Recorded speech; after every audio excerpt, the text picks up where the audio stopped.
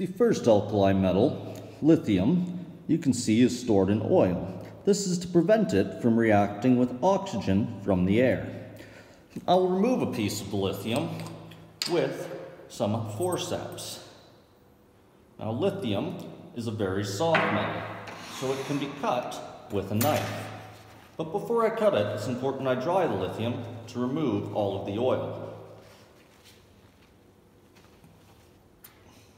You should not touch lithium with your hands, as it will react with the water on your hands. You can see it's very soft as I'm cutting it with a knife.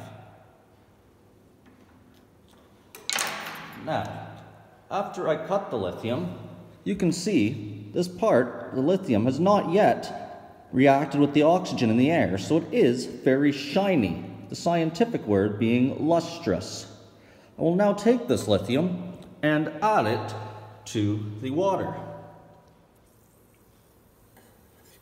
We can see the lithium floats. This means it is less dense than water.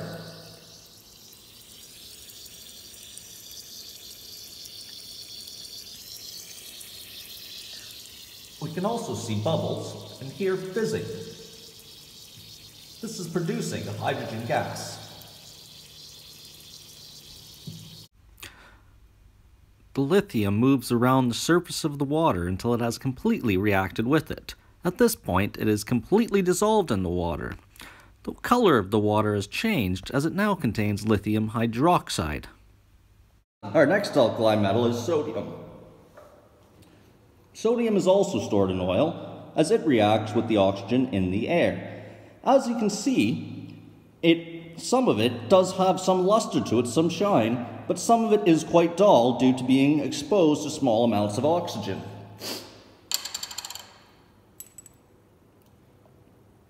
I'll remove a piece of sodium with my forceps.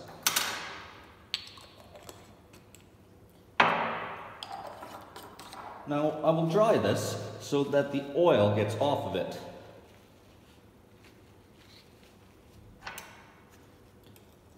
Sodium is also a very soft metal. As you see, I can cut it with a knife. After I cut it, you can see that there is a metallic luster, as it has not yet reacted with the oxygen in the air.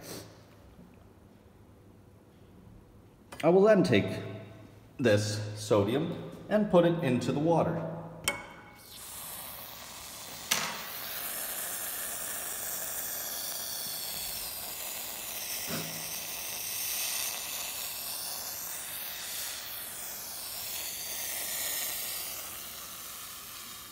The sodium reacts more vigorously than the lithium.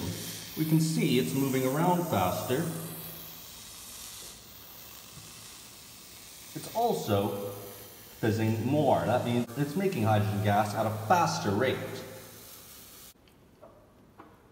Our next alkali metal is potassium. Like all other alkali metals, it is stored in oil so that it doesn't react with the oxygen from the air. I will use my forceps to take a piece of potassium out of its container. Now I'll dry it using paper towel so that to get all of the oil off of it. As you can see, potassium is also very soft. It can easily be cut or even shaped with a knife. After being cut, you can see it has some metallic luster, but it has reacted with the air quite quickly. Now putting potassium into the water. As you can see, it makes a lilac-colored flame and reacts very quickly. It also produces hydrogen gas, just like the other alkali metals. Potassium was so reactive with the water that it caused the hydrogen gas produced to catch fire and give a lilac-colored flame. When we react alkali metals with water, they always produce a metal hydroxide and hydrogen gas.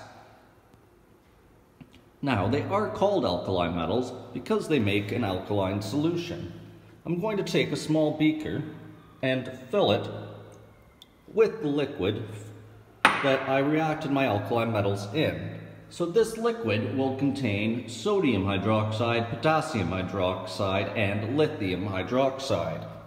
We'll now put universal indicator into the small amount of liquid I collected.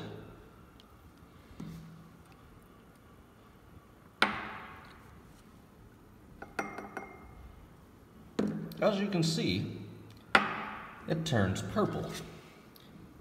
Now when we match this to our pH chart, it has a pH of around 12, meaning it is an alkaline solution.